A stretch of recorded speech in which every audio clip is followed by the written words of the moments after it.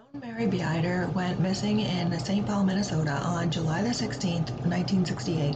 She had an argument with her father, and in the morning of the next day, she told her brother she was leaving and never coming back. She has never been seen or heard from again. These are the only few details available in her case, and to this day it remains unsolved.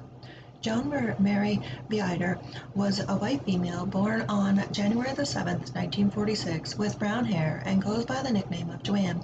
She is 5 feet 6 inches tall and weighed approximately 120 pounds when she was 22 years of age and went missing.